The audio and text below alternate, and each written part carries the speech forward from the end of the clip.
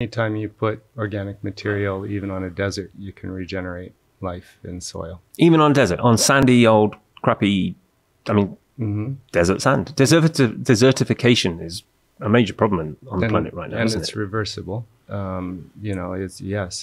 happening, and it's spreading at a rate that's unprecedented. But it is reversible with massive and very intended action. And a lot of that just comes down to separating our waste, and making the most out of our organic waste and creating biomass, starting with grasses and that turn into a whole lot of other things, just so.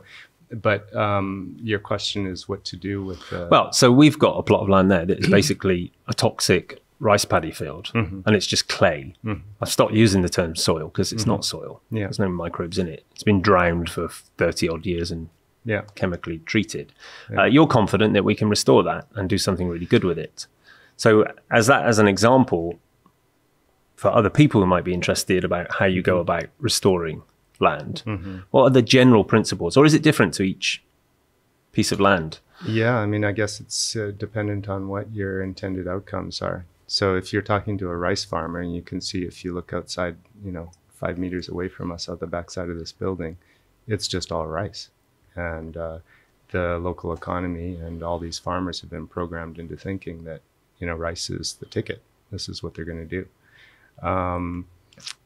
Moreover, there's a challenge that local farmers are also perceiving rice to be associated with a goddess who is guarding those fields and, is protecting and honoring the work of the forefathers who cleared the land, because it was a forest before. So it's quite sensitive to come in and just mess with that beautiful equation that they've evolved over time. In fact, it was quite sustainable and biodiverse until around 50 years ago when the Green Revolution started.